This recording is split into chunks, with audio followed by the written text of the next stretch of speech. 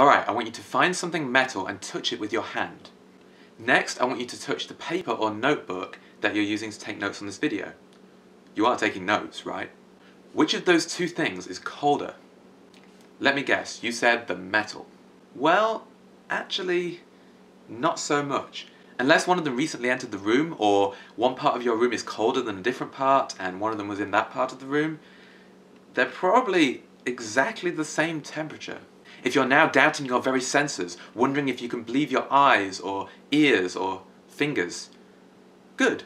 The learning has begun.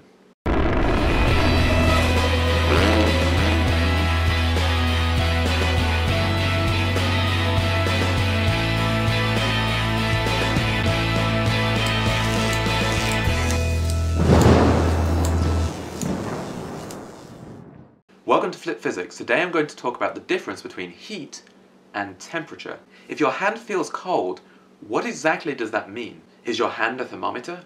Is it measuring temperature? No, not really. Your hands and your surface nerves in general can only detect heat transfers. They can detect when heat energy is moving from one place to another. Heat is a type of energy, measured in joules, that tends to move from hot places, like your hand, to cold places, like the notebook or the metal. So if your hand has a higher temperature than the thing you're touching, heat is going to transfer from your hand to the other object. You can tell this is happening by your hand feeling cold. If your hand had a temperature higher than the surface of the sun, then even the sun would feel cold, because heat would then transfer from your hand to the sun. But the funny thing is, not all objects conduct heat at the same rate. Metals, like the one you touched earlier, conduct heat really well. So heat transfers out of your hand into the metal really quickly. But if you leave your notebook and a piece of metal in the same room for a while, or in the same part of a room for a while, it won't be too long until they reach the same temperature. They will reach an equilibrium temperature, a thermal equilibrium temperature, meaning that they're the same temperature as each other and the same temperature as the room. The metal just feels colder because when you touch it, heat transfers faster.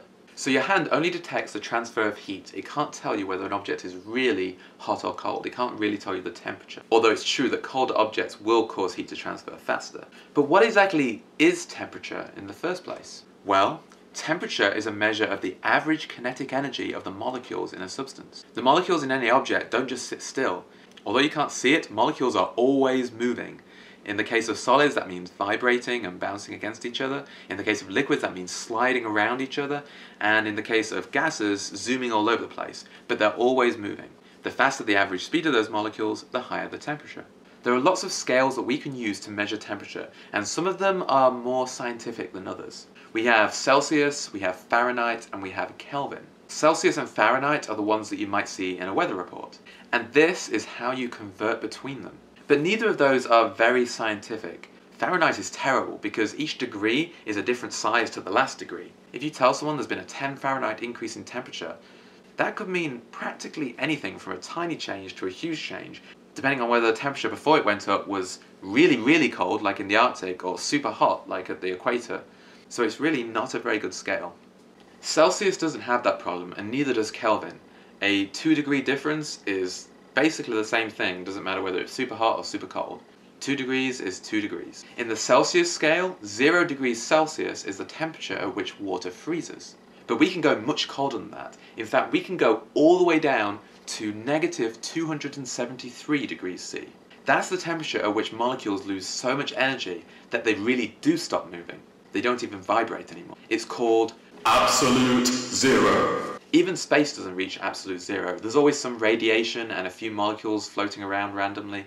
The average temperature of space is 2 or 3 degrees above absolute zero. Now the Kelvin scale is the most scientific one, because instead of starting with 0 at where water freezes, it starts at absolute zero. 0 Kelvin is absolute zero. Since absolute zero was negative 273 degrees Celsius, that means that water must freeze at 273 Kelvin, 273 degrees above absolute zero. So converting between Celsius and Kelvin is easy.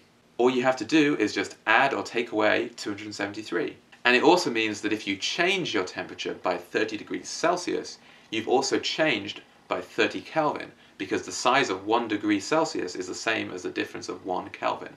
So far, we haven't even been able to reach absolute zero in the lab. The closest we've ever been able to get is 0.00000000001 Kelvin, which admittedly is pretty darn close. So there you have it. Heat and temperature are not the same thing. So next time you're out walking in the snow, you won't say, "Gosh, it's cold." Instead, thanks to your new physics knowledge, you'll say, "Gosh, I'm transferring my body heat fast. There must be a large temperature differential between my body and the air." Because that's definitely something you would say, right? Thanks for watching Flip Physics. Feel free to like this video or subscribe, but most of all, don't forget to leave a comment below with your questions, thoughts and suggestions. Until next time, keep questioning. Well, what would Picard do if he was trying to learn physics? He would make it so, and Picard would always stay engaged.